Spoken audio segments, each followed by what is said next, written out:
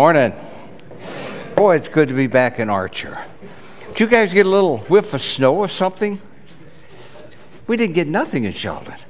Boy, Luann wants a blizzard.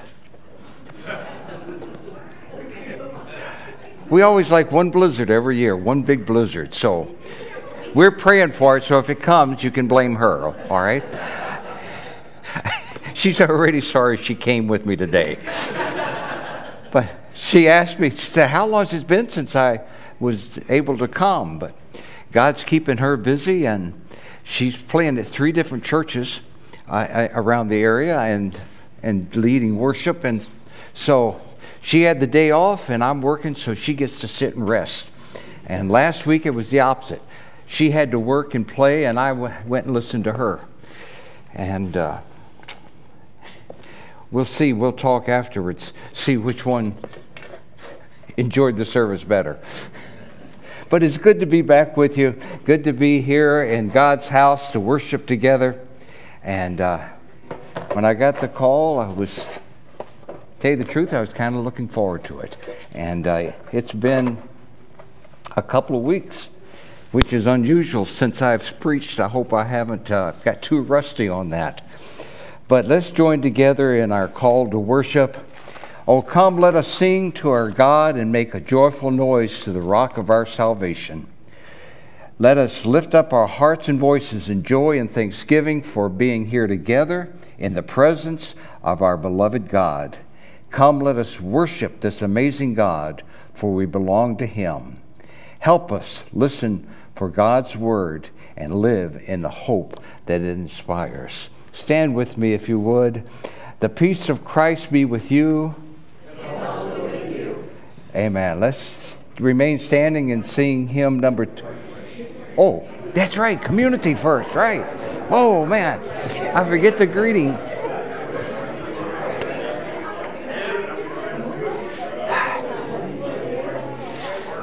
Hi, good morning. God bless you. How you doing today? Hi. Good morning. Hello, hello. Good to see you guys. Yeah, Jessica. Good morning. Amelia. Okay.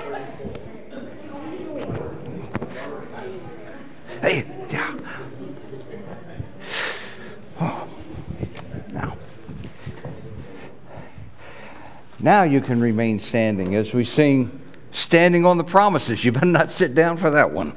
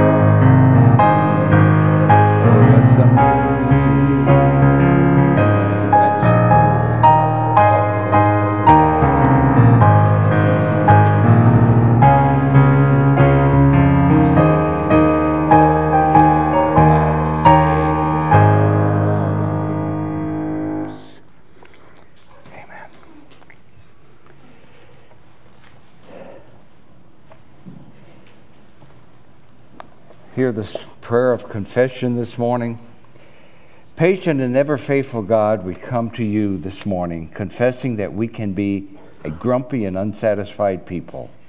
When things are not perfect in our eyes, we murmur and complain and grumble and doubt.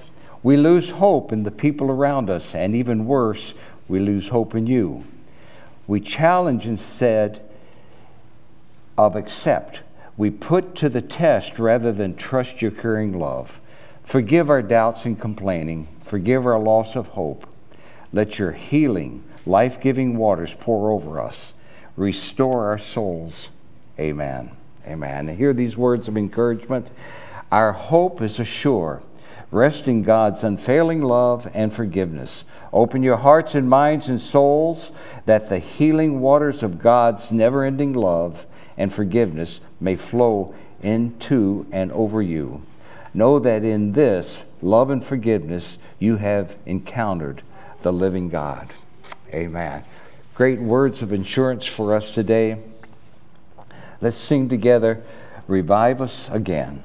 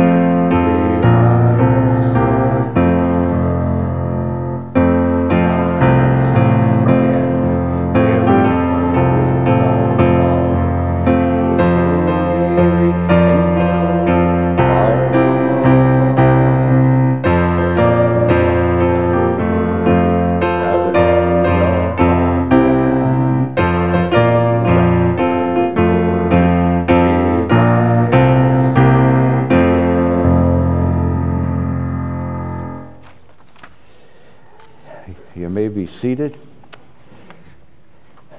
Okay. Announcement time.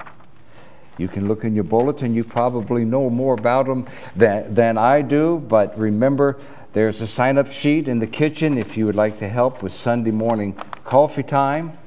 Boy, you can't forget that. That's a very important time for you, isn't it? On the way over here, do they have good treats? I said, yes, they do.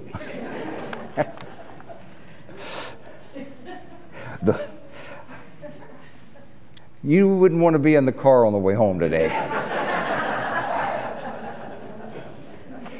And the book club meeting is Monday, February 26th. Keep that in mind. Love Inc. has needs. You can see that in your bulletin. Spring is in the air, which means stores are having great sales for winter coats, and we have the coats for kids. I know the Brethren churches have already bought 30-some, and so it's a good time to buy the coats if you want to donate that, and that's been a tremendous benefit and help of the Sheldon Ministerial. You have the Scott Stallman Family Benefit. It's Monday, February 26th from 5 to 7 at the Lutheran Church in Sheldon. Free will offering, so you can help support that. And of course, we have our Christian Unity service at the Pavilion in Sheldon this afternoon at 2 o'clock. There'll be a choir singing of people from different churches and joined together. And so come out and enjoy our annual unity. Community unity, they used to call it. But they've kind of changed that title a little bit. Any other announcements that need to be shared? Yes. We have a prayer of praise. Our daughter Sierra got engaged on Friday night to. Okay, great. Okay. Any others? Oh, yes. Prayers for strength and energy for both of us because he's got to have a hernia fixed tomorrow. Okay. You'll be in our prayers. Okay. I'll write that down so I don't forget it. We'll pray for that in just a second. What's your first name? Wes. Wes. Luann says I'm hard of hearing. Wes, is that what I heard? Oh, okay. I'm not that bad. Okay. And you can see in your bulletin prayer requests for Galen and Karen and Barb, Steve, Sheila, Sarah, Franny, Levi, Michelle's brother, Gary. I know some of them. I think I prayed for Gary the last time I was here. I remember that. And so we'll keep him in our prayers as well. And of course, let's keep your pastor in mind, Pastor Milt, as he's going through this time of loss and grief. And are they in Michigan? Is that where the funeral is? In Michigan today? Okay. Let's keep them as well for traveling mercies. Oh yeah, Holland, Michigan. And pray that God will just minister and bless them. Any other prayer requests? Okay, Lord, we just come before you. First of all, we want to give you praise. We want to give you glory. We want to give you honor. Because, first of all, who you are. The creator of all things. The Lord of all. The King of kings. All these titles. Lord, sometimes we just say without really realizing what we're saying. But Lord, we just lift you up today. We just want to say a simple thank you for who you are. But Lord, we also want to give you praise and honor and glory for what you've done. How you've blessed. How you cared for. How you walked through with us through different times of sorrow. You're that constant help. Your constant companion, that constant friend. And Lord, we want to just take a moment and just say thank you. Thank you for being there. And Lord, the hope that we have of you'll always be there. And then the greater hope that we have that one day we will be with you throughout eternity. Lord, we just praise your holy name right now in the name of Jesus. Lord, you see this prayer list. You see these people who have requested prayer, who are in need of prayer.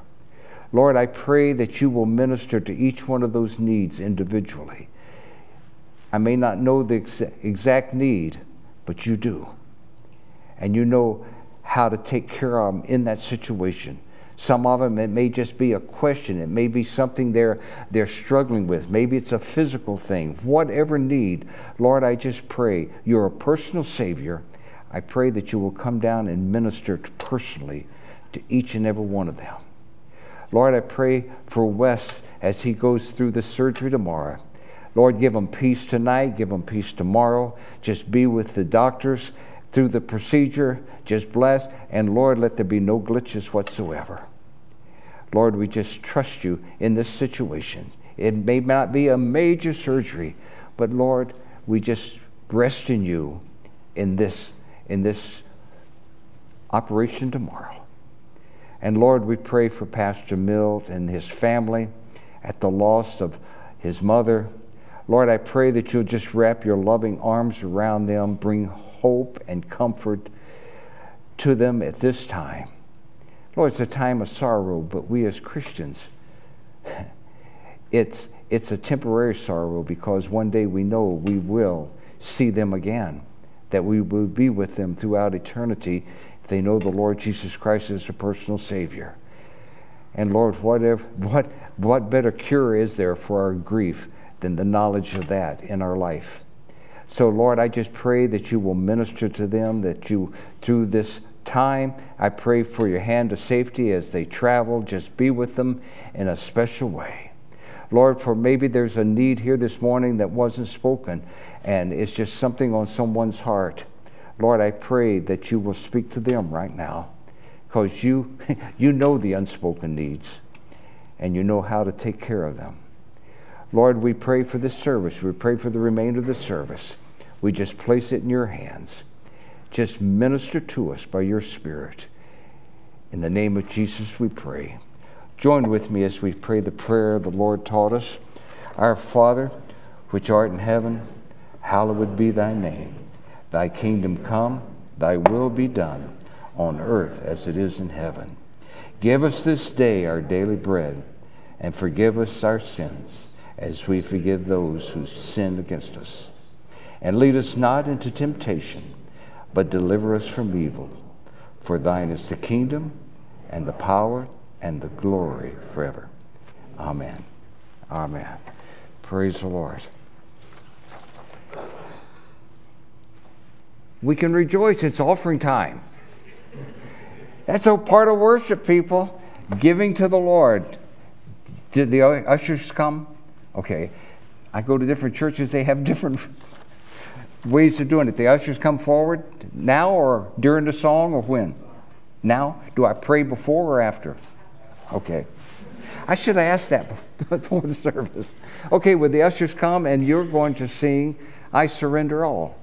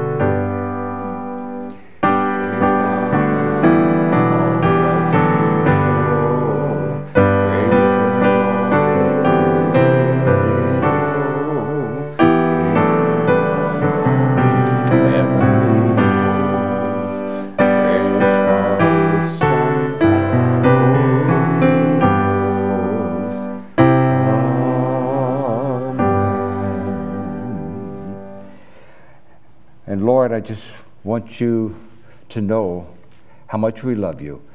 In this action today, in our giving, it shows a little bit, just part of our love back to you. The love not only for you, but for your kingdom. Lord, I pray that you'll take every penny of this offering and use it for your honor and glory. Let it meet the needs of this congregation. I pray that you'll continue to bless them as they continue to support your work here on earth. Lord, just bless every dollar, multiply it to meet the need. In the name of Jesus we pray. Amen. Amen.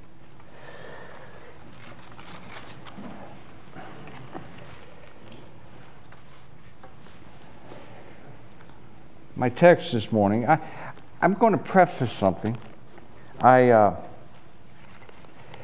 was thinking about the service last week, and I was in my office, and I had written a couple of notes and just getting started on the idea of what the Lord wanted for the service. And I took a break. I think it was time to eat or something, and a lot of times I watch something on YouTube. I turn to YouTube while I'm eating, if I'm by myself there. And something came on that sparked a good memory that I had. And it was a football play. One play back a few years ago. And that play just sparked something else for the sermon today. So this sermon was started, but it really got started because of watching one football play. Okay? But my text is found in the 20th chapter of Acts. And this is when Paul was sharing his last words before he left, departed to share them with the Christians in Troas. And I'm just going to read 3 verses of what he said, starting with verse 22. And see now, I go bound in the Spirit to Jerusalem, not knowing the things that will happen to me there, except that the Holy Spirit testifies in every city, saying that chains and tribulations await me. But none of these things move me, nor do they count as my life. Let me read that again. I'm trying to turn the page, find my page, and I lost my place. But none of these things move me, nor do I count my life dear to myself, so that I may finish my race with joy and the ministry which I received from the Lord Jesus, to testify to the gospel of the grace of God. Amen. Lord, I just pray that you will minister through your servant this morning. Let the words said be your words. We pray in the name of Jesus. Amen. It's Super Bowl Sunday, people. I don't know about you, but I'll admit, I enjoy watching the game. I know there's a lot of faults and a lot of things, but I still enjoy watching the game. Not the halftime. You know what? I will turn the halftime off and watch a commercial on another channel. I mean, I refuse to watch that, but the game itself I really enjoy, and I'm rooting for... You think I'm going to say that? I'll alienate someone, I'm sure. But I'm rooting for a team, and I'm rooting really hard for that team. I asked a friend, I said, yesterday, I said, Dennis, you think it's right to pray for the game? He says, But over the years, I've really enjoyed, and especially 4 Super Bowls that I've enjoyed. 4 of them stick out more than any other ones. Of course, 3 of them is when the Washington Redskins won. Those games were the best, you know. But the other one, I might alienate someone now with this one, but the other game that I especially enjoyed was the Patriots-Seahawks, when the Seahawks lost.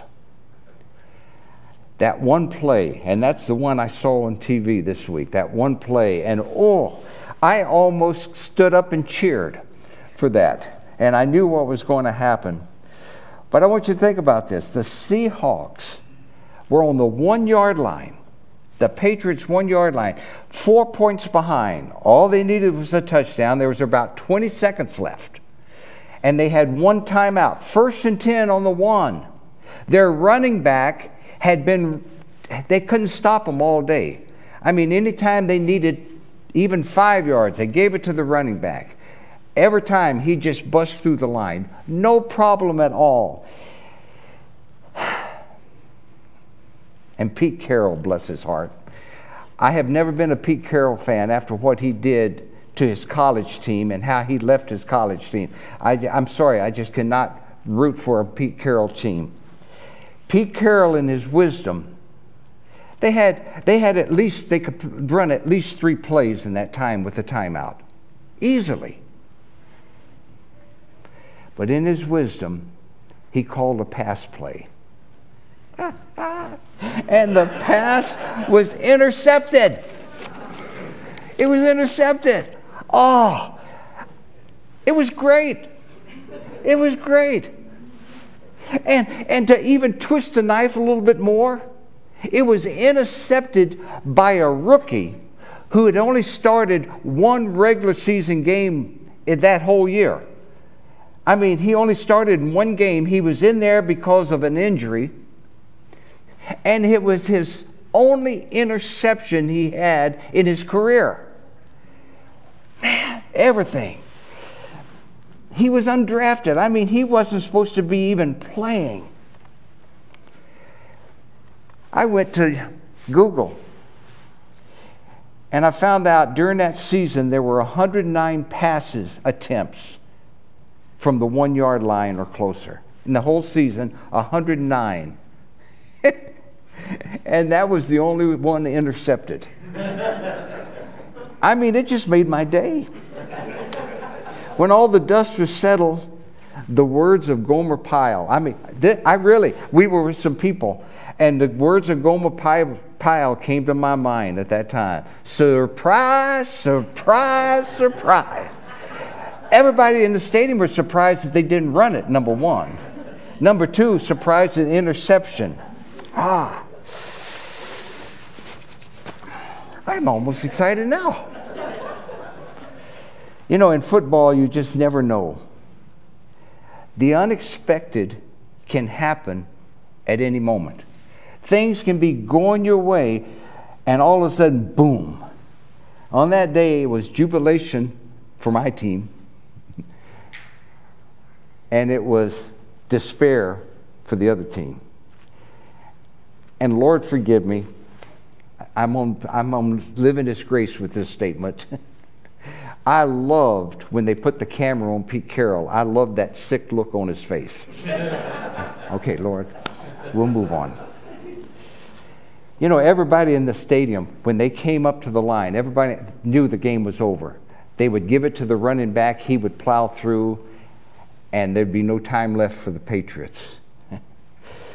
Brady and Belichick, they put a camera on him, on those two, and they had their head down. They knew it was over. I was already moaning and groaning and mourning the loss. I thought it was over, but boom, just in an instant. The final score, Patriots 28, Seahawks 24. I've got that written, highlighted on my notes here. You know, unexpected things. There's always good and always will be bad, unexpected things that happen in our life continually. Why? Because we don't know tomorrow. We don't know down the road. Now, let's get spiritual. If you look at the several previous chapters before our text, you'll see that Paul was having an excellent ministry. Everywhere he was going, people were getting saved, people were getting healed, people were getting delivered. Churches were being established. Those churches were growing by leaps and bounds. They were coming to the gospel of Jesus Christ. Things were going great for Paul. His ministry was on the top plane of his day. God was using him in a special way. But here God is calling him to Jerusalem. Going to Jerusalem. That was a deadly place for Paul. The people didn't even want him to go there. Every place he went, don't go, don't go. Why? Because there was dangers. The Jewish leadership was out to destroy him, out to get him. They wanted him out of the picture completely. But he knew in his heart, no matter what advice. I mean, it's good to listen to people and take advice and everything, but he knew in his heart that God wanted him to go and that he must go, no matter what the cost was. God had a purpose. God had a reason.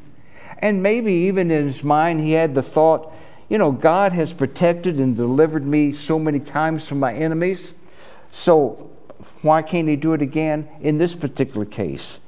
No matter what, his thinking was, he knew that he was supposed to go to Jerusalem. See, his number one concern was not the great success. It wasn't even his safety. His concern was to follow God's Spirit, do what God told him to do what God wanted him to do, where he wanted him to do it. And he was willing to follow wherever the Lord led. I like the phrase he used, that I may finish my race with joy. And when you look at that and do a little study on that phrase, it has the thought of complete spiritual fulfillment. People want to be fulfilled all the time. They're talking about this is I'm fulfilled in doing this. Oh, I just love. No, his desire was to be spiritually fulfilled. And that only comes as you follow God step by step by step. And he was willing to do that. His main desire was to complete the work that God had for him to do.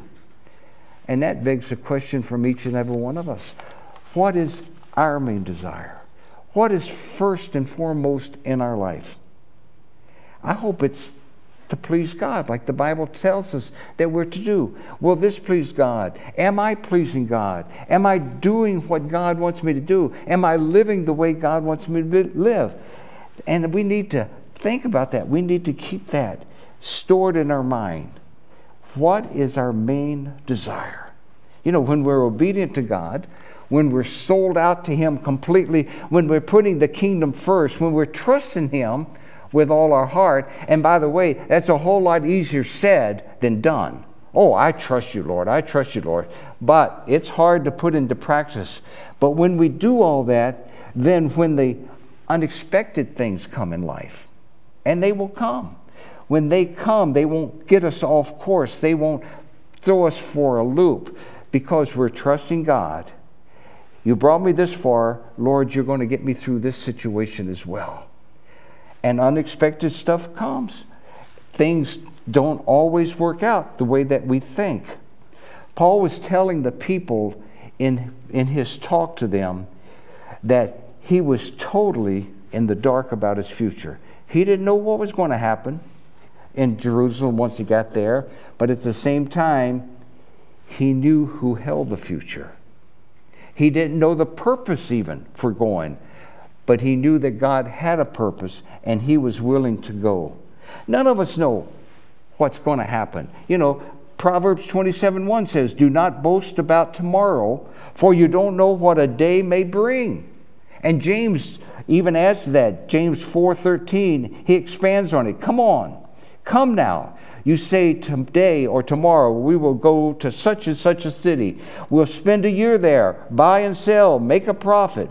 Whereas you do not know what will happen tomorrow. We have our plans. Life may be good. Life may be going well. And we're just praising God and going along. I love the life I live in Christ. I do. I enjoy the life I live. But life is uncertain. And just like that football game, it can change on a dime. I want to give an illustration. I remember a couple of years ago, I was here, and I on Father's Day, and I gave my dad's testimony, how God changed his heart. I got an illustration that I think fits in real well, once again, using my dad. He was a hard worker. I mean, he's a big man, strong as an ox. He could do just about anything. His business was booming. I mean, in 5 short years, it was unbelievable how he moved up the ladder. He had his own business. He was a one-man show, but it was just booming, and the future looked so bright. It was great. He had just built a brand new house. Mostly he did it himself. We had a nice house in Calverton, Virginia. He had 2 wonderful kids. Well, one of us was good anyhow. We had just moved into the house just months before. He had just bought, I'll never forget, man, it was beautiful. If you like old cars, he had just bought my mother a brand new Oldsmobile, fully loaded. Man, she rode around town with pride in that thing. Things were going well. He was 34 years old, just a young man. 34 years. He had the world by the tail. One day he got a call, and he left just like he had done hundreds of times before. For some reason, he took my mom's car instead of his work car. He took off with that 1-month-old car. And he headed for that call, just an ordinary, routine situation. He wasn't gone 10 minutes. Knock on our door. And the guy says, George has just been hit by a train. And it doesn't look good. And it wasn't good. He spent a couple of weeks in intensive care, whether he's going to live or die. I mean, it was a scary time. Then he spent several weeks, I can't remember exactly, but several weeks in the hospital after that.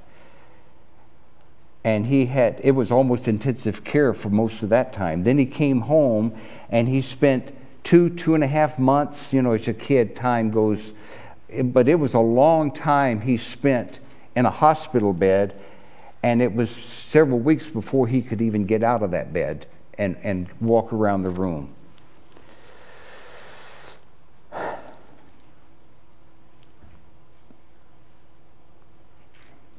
It wasn't good.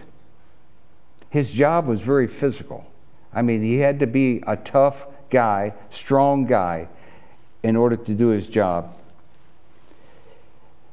After he got up and about a little bit and started, he tried to start just a little bit. And he had 2 or 3 setbacks. And finally, he just said, I can't do it. So he lost the business. We had to sell the house to pay the bills. Just one moment of distraction changed his whole life, turned it all around. He wasn't a Christian man at the time, but I'll give him credit. He didn't turn bitter. He didn't get bitter. He didn't give up. The guy, I never heard him blame anything or anybody other than himself. He didn't expect anything from he didn't expect, he could have taken some government help even back in those days. He said, no. He says, nobody's going to do that. I'm not going to do that. He took a job that was so much lower than what he had, so much less in pay than he had, but he was determined to get through that. In footballs, sometimes the ball takes weird bounces, and it goes in unexpected directions, and it can change the whole complexion of a game. And on that November day in 1957, the ball of life sure bounced against my dad. And even though he wasn't a Christian, he did. He picked himself up and he moved forward. And for years, I watched this for years. Life was a struggle for him. A struggle physically, of course. It was emotionally, financially, and even spiritually, because that guy, man, we were hounding him all the time from the Christian point of view. And he was fighting against God continually. He would not give in. He would not give in. But at the same time, the guy had a peace about it. He wasn't a grumbler. He wasn't a complainer about what life had thrown at him. He just took it and just kept moving on. He had his pain. He had all the physical ill effects of what happened, the limitations from the accident. And I'm sure there were times, although I didn't hear, but I'm sure way down deep, he many times asked why. You know, none of us know how our ball of life will bounce. You know that? We just won't know. Sometimes it bounces our way, sometimes it doesn't. So what do you do? So what do you do in that? How do we prepare ourselves for what might happen down the road? Can we prepare ourselves for that? You know, do you just walk around all the time expecting the unexpected? That's kind of walking in fear, isn't it? I don't think God, in the back of your mind, you always realize something could happen. But I'm not going around looking for and expecting the unexpected. I'm walking around trusting God. I don't think God wants us to walk in fear, and that's not what this sermon is all about. God wants us to enjoy life. Jesus says, in me, you may have peace. You may have peace today in the good times, but you can still have peace tomorrow in the bad times. In me, you have peace. In this world, now the world situation out there, you will have tribulation, but be of good cheer. I have overcome the world. I think that's the answer I need. So I think the best way to stay prepared is putting our trust in the one who himself has overcome. As I follow his way, as I put my hand in his hand, as I walk with him each and every day, I may not like what's going to happen tomorrow. I may not like what may happen down the road, but I'm still trusting him, believing him to get me through. I'm going to follow him completely. See, Paul didn't know how much longer he was even being able to minister. He didn't know how much longer his life would be out there. Of course, in reality, I don't want to scare you, but in reality, we don't know how much longer we're going to live. We never know. But he didn't know how much time he had, but at the same time, he was determined to do all he could for as long as he could. He wanted to serve the Lord, period. Serious question here. I didn't like asking myself this one. How much of our valuable time do we waste on non-essentials or non-kingdom things? How much time do we waste on that? Okay, chew on the thought. Chew on it a little bit. Let's keep things in balance.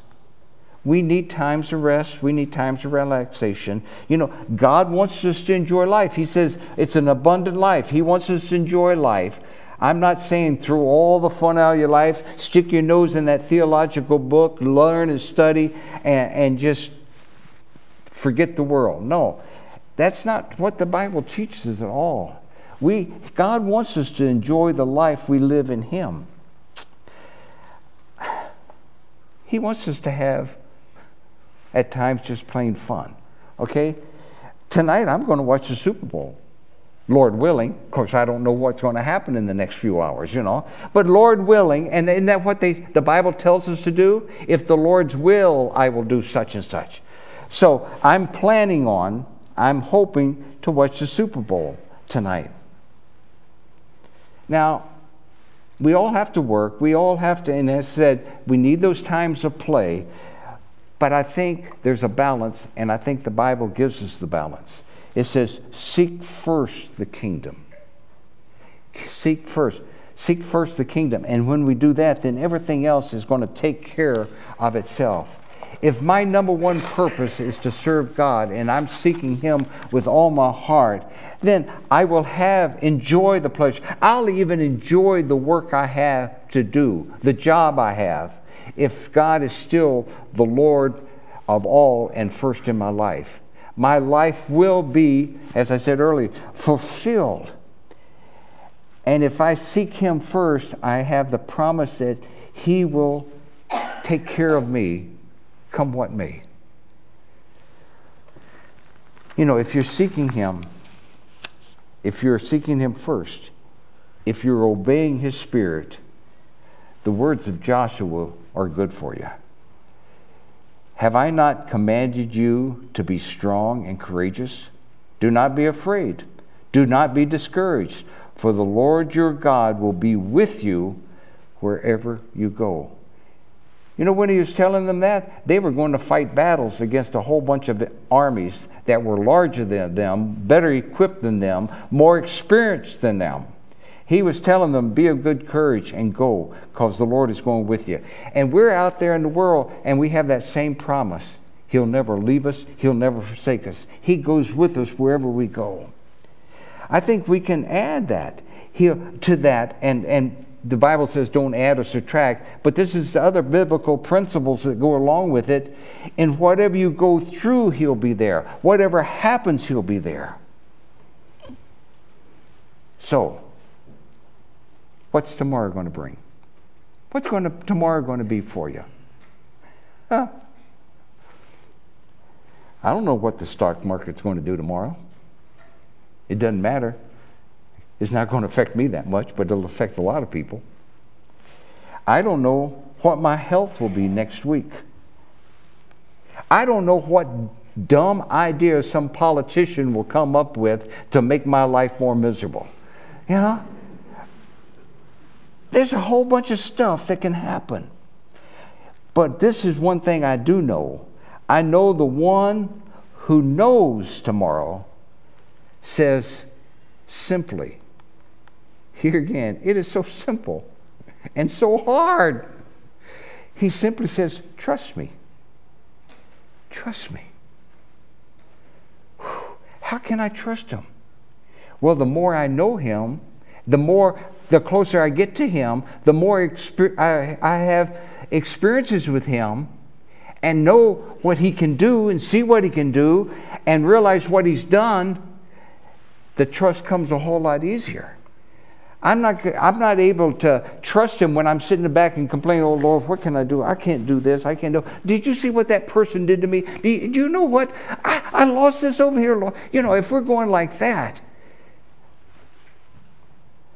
But when I get to know Him and get my eyes centered on Him, when I get to know Him through His Word and read His Word. Jeremiah, I wish I'd have wrote it down this morning while I was getting ready. I had Jeremiah made a perfect statement, and I thought, I'm going to remember that. Famous last words. But it was the perfect statement, but it goes right along with this. Get to know Him, and once you know Him, it's a whole lot easier to trust Him. Oh, I get so mad at my brain.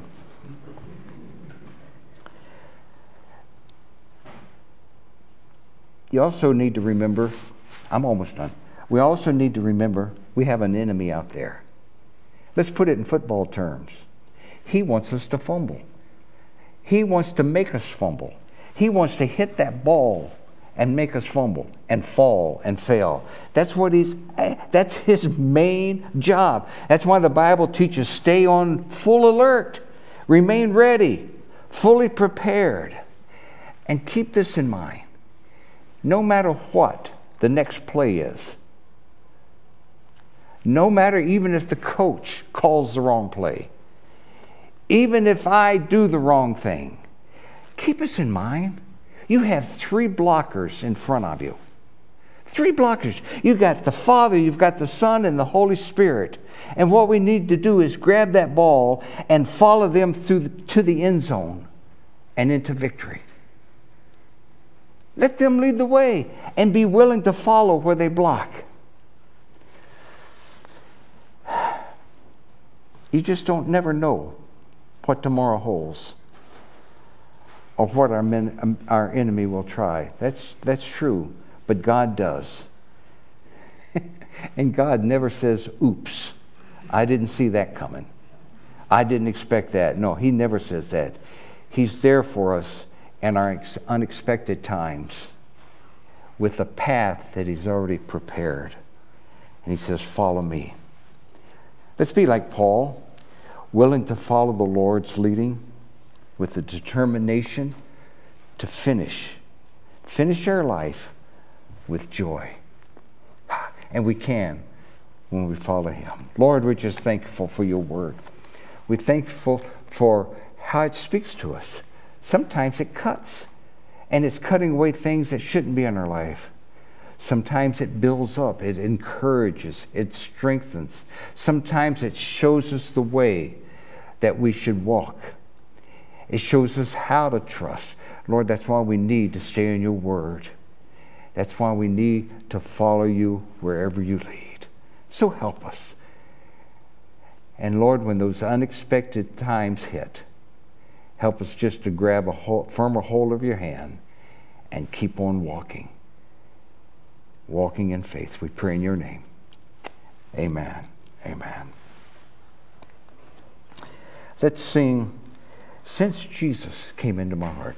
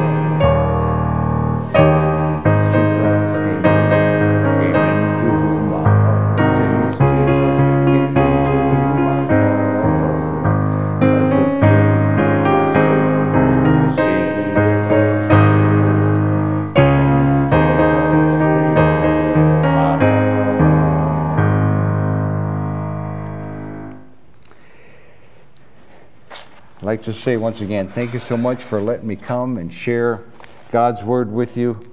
I do enjoy coming to Archer and visiting with you guys. The Lord bless you. May the strength of God sustain you. The power of God lead you.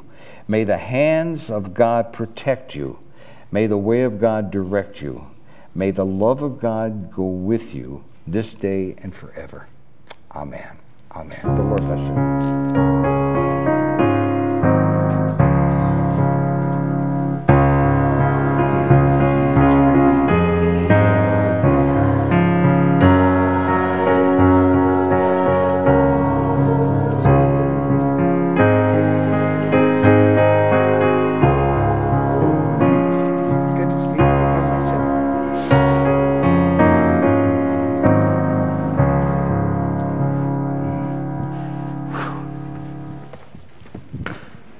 Good morning.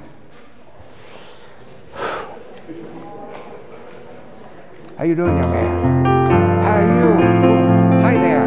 Oh, big five. Good morning. How you doing? better believe it. Are you? No, nothing. No, nothing. My wife thinks she's a big cheese fan. Anything but. How you doing?